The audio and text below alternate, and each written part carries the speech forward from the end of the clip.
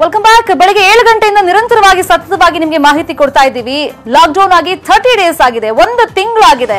So 1 ತಿಂಗಳಲ್ಲಿ ದೇಶದ ಚಿತ್ರಣ ಯಾವ ರೀತಿಯಾಗಿದೆ, ಕರ್ನಾಟಕದ ಚಿತ್ರಣ ಯಾವ ರೀತಿಯಾಗಿದೆ, ನಮ್ಮ ರಾಜ್ಯದಲ್ಲಿ ಮೂಲೆ ಮೂಲೆಯಲ್ಲಿ ಜಿಲ್ಲೆಯಲ್ಲಿ ರಿಪೋರ್ಟರ್ಸ್ ನಮಗೆ ಮಾಹಿತಿ ಕೊಡ್ತಾ ಇದ್ರು. ಫೀಲ್ಡ್ಗಿಳಿದು 30 ಜಿಲ್ಲೆಗಳಲ್ಲಿ ಏನೆಲ್ಲ ಬದಲಾವಣೆ ಆಗಿದೆ, ಜನ ಇದಕ್ಕೆ ಒಪ್ಕೊಂಡು ಹೋಗಿದಾರ ಲಾಕ್ಡೌನ್ಗೆ ಅಂತ. ಮತ್ತೆ ಲಾಕ್ಡೌನ್ ಫಸ್ಟ್ ಅನೌನ್ಸ್ ಮಾಡಿದಾಗ ಒಂಥರ ಆತಂಕ ಇತ್ತು. ಅಯ್ಯೋ ಲಾಕ್ಡೌನ್ ಅಂತೆ, ಇದನ್ನ ಹೆಂಗ್ ಫೇಸ್ ಮಾಡೋದು, ದಿನ ಹೆಂಗ್ ಕಳಿಯೋದು ಅಂತ ಜನ ಕಷ್ಟ ಪಡ್ತಾ ಇದ್ರು. ಆದ್ರೆ 30 ಡೇಸ್ 1 ತಿಂಗಳಾಗಿದೆ, ಜನರಿಗೂ ಅಭ್ಯಾಸ ಆಗ್ಬಿಟ್ಟಿದೆ. ಈ ಬಗ್ಗೆ ಮಾತಾಡೋದಕ್ಕೆ ವಿಶ್ಲೇಷಕರಾಗಿರುವಂತ KC ರಘು ಅವರು ನಮ್ಮ ಜೊತೆ ನೇರ ಸಂಪರ್ಕದಲ್ಲಿ ಜಾಯ್ನ್ ಆಗಿದ್ದಾರೆ. KC ರಘು ಅವರೇ, ನಮ್ಮ ಕಾನ್ಸೆಪ್ಟ್ ಇವತ್ತು 30 ಡೇಸ್ ಹೆಂಗ್ ಕಳೆದು ಹೋಯ್ತು, ಸೊ ಜನ ಇದಕ್ಕೆ ಏನ್ ಹೇಳ್ತಾರೆ ಅಂತ. ಫಸ್ಟ್ ಅದನ್ನೆಲ್ಲ ಎಕ್ಸ್ಪ್ಲೈನ್ ಮಾಡಕ್ಕೂ ಮುಂಚೆ ನಿಮ್ ಪ್ರಕಾರ 30 ಡೇಸ್ ಹೆಂಗ್ ಕಳೆದ್ರಿ ಸರ್, ನಿಮ್ಗೆ ಏನ್ ಅನ್ಸ್ತು? ನಾನು ಹೆಚ್ಚು ಪುಸ್ತಕಗಳನ್ನ ಆನ್ಲೈನ್ ಓದ್ತಾ ಇರ್ಲಿಲ್ಲ. ಸುಮಾರಷ್ಟು ಪುಸ್ತಕಗಳನ್ನ ಡೌನ್ಲೋಡ್ ಮಾಡಿ ಆನ್ಲೈನ್ ಅಲ್ಲಿ ಓದೋದನ್ನ ನಾನು ಬರೀ ಪುಸ್ತಕದ ಅಂಗಡಿಗೆ ಹೋಗೋದಿತ್ತು.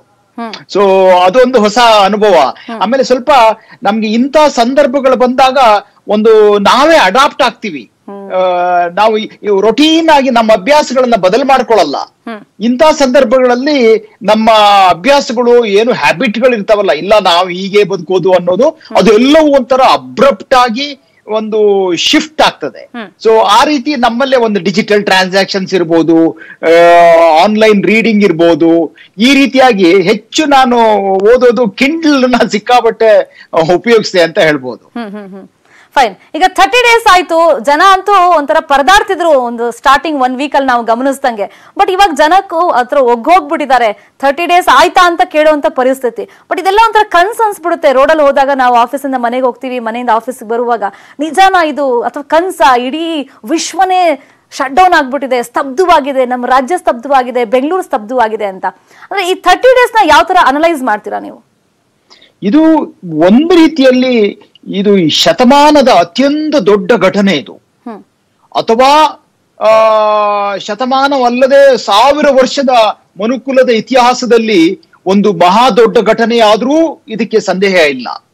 ಯಾಕಂತ ಹೇಳಿದ್ರೆ ಇವತ್ತು ಅನೇಕ, ನೀವು 1918ರಲ್ಲಿ ಬಂದಿರತಕ್ಕಂತ ಸ್ಪ್ಯಾನಿಷ್ ಫ್ಲೂ 2 ಕೋಟಿ ಜನರನ್ನ ಬಲಿ ತಗೊಳ್ತು ಅಂತ ಹೇಳ್ತಕ್ಕಂಥದ್ದು, ಅಥವಾ ಎರಡನೇ ಮಹಾಯುದ್ಧಕ್ಕಿಂತ ಹೆಚ್ಚು ಅನೇಕ ಸಣ್ಣ ಸಣ್ಣ ವೈರಸ್ಗಳು ಬಲಿಯನ್ನ ತಗೊಂಡ್ಕೊಂಡಿದ್ದಾವೆ.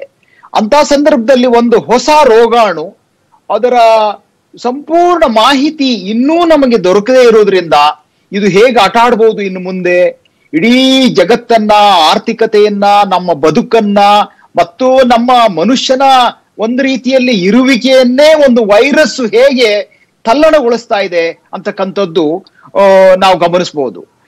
ಶೇಕ್ಸ್ಪಿಯರ್ ಯಾವುದೋ ಒಂದು ನಾಟಕದಲ್ಲಿ ಹೀಗೆ ಹೇಳ್ತಾನೆ, ನಿನ್ನ ಫಳಫಳಿಸುತ್ತಿರುವ ಖಡ್ಗವನ್ನು ಓರೆಯ ಒಳಗಿಡು, ಮುಂಜಾನೆಯ ಇಬ್ಬನಿ ತುಕ್ಕು ಹಿಡಿಸೀತು ಅಂತ ಹೇಳಿ. ಈ ರೀತಿ ಒಂದು ಕಣ್ಣಿಗೆ ಕಾಣದೇ ಇರ್ತಕ್ಕಂಥ ಸೂಕ್ಷ್ಮ ವೈರಾಣು ಇಡೀ ಮಹಾನಗರಗಳನ್ನ ಸ್ತಬ್ಧಗೊಳಿಸಿರ್ತಕ್ಕಂಥದ್ದು. ಇದನ್ನ ಅನೇಕ ಸಿನಿಮಾ ಮತ್ತೆ ಡಾಕ್ಯುಮೆಂಟರಿ ಮಾಡೋರಿಗೆ ಇದನ್ನ ಸ್ತಬ್ಧಗೊಂಡಿರುವ ನಗರಗಳನ್ನ ಒಳ್ಳೆ ಡಾಕ್ಯುಮೆಂಟರಿ ಆಗಿ ಬಿಡ್ತಾ ಇದ್ದಾರೆ. ಸೊ ಇದು ಒಂದು ರೀತಿಯಲ್ಲಿ ಇದು ನಮ್ಮ ಇತಿಹಾಸದಲ್ಲಿ ನಮ್ಗೆ ಗಮನಿಸದೇ ಇರಬಹುದು. ನಾವು ನೀವೆಲ್ಲರೂ ಈ ಇತಿಹಾಸದ ಒಂದು ಭಾಗವಾಗಿರೋದ್ರಿಂದ ಇದನ್ನ ಗಮನಿಸದೇ ಇರಬಹುದು. ಮುಂದಿನ ಪೀಳಿಗೆ ಈ ಘಟನೆಯನ್ನ, ಒಂದು ಮಹಾ ಐತಿಹಾಸಿಕ ಘಟನೆ, ಮನುಕುಲಕ್ಕೆ ಬಂದ ದೊಡ್ಡ ಕಂಟಕ ಅಂತ ಹೇಳಿ ಅದನ್ನ ಹೇಗೆ ನಿಭಾಯಿಸ್ತೀವಿ ಅಂತಕ್ಕಂಥದ್ದು ಇನ್ನ ನಮಗ್ ಗೊತ್ತಿಲ್ಲ. ಇದು ಬಹಳ ದೊಡ್ಡ ನನಗೆ ಅನ್ಸೋದು ನಮ್ಮ ಐತಿಹಾಸಿಕ ಘಟನೆ. ಒಂದು ವೈರಾಣಿನ ವಿರುದ್ಧ ಇಡೀ ಮನುಕುಲ ಹೇಗೆ ಹೋರಾಡಬೇಕಾಯ್ತು. ಇದು ಡಾರ್ವಿನ್ ನ ವಿಕಾಸವಾದದಲ್ಲಿ ನಾವು ಗೆಲ್ತೀವೋ ಸೋಲ್ತೀವೋ, ಅಥವಾ ನಮ್ಮ ವೈಜ್ಞಾನಿಕ ಲಸಿಕೆ ಔಷಧಿ ಇದರ ವಿರುದ್ಧ ಹೋರಾಟ ಮಾಡಿ ಗೆಲ್ಲೋದಕ್ಕೆ ಸಾಧ್ಯವಾಗ್ತದೋ, ಈ ರೀತಿಯಾಗಿ ಅನೇಕ ರೀತಿಯಾದ ಇನ್ನೂ ನಮಗೂ ಊಹಿಸಲಾಗದ ಕೆಲವು ವಿಷಯಗಳಿದಾವೆ. ನಮ್ಮ ಜ್ಞಾನಕ್ಕೆ, ನಮ್ಮ ಮಾಹಿತಿ ಇನ್ನೂ ದಕ್ಕದೇ ಇರತಕ್ಕಂತ ಅನೇಕ ವಿಷಯಗಳು ಇದರಲ್ಲಿದೆ. ಫೈನ್ ಸರ್, ಮಾತಾಡ್ತೀನಿ. ಈಗ ನಮ್ಮ ದೇಶದ ಮೇಲೆ ಹೆಂಗೆ ಎಫೆಕ್ಟ್ ಆಯ್ತು 30 ಡೇಸ್, ಈಗ ಬಂದ್ ನಿಂತಿದೀವಿ ನಾವು ಲಾಕ್ಡೌನ್ ಅಲ್ಲಿ, ರಾಜ್ಯಕ್ಕೇನೆಲ್ಲ ಎಫೆಕ್ಟ್ ಆಗಿದೆ 30 ಡೇಸ್ ನ ಆ ತರ ಅವಲೋಕನ ಮಾಡೋದಾದ್ರೆ ಹೆಂಗೆ, ನಿಮ್ಮ ಹತ್ರ ಮಾತಾಡ್ತೀನಿ ಒಂದು ಬ್ರೇಕ್ ಆದ್ಮೇಲೆ.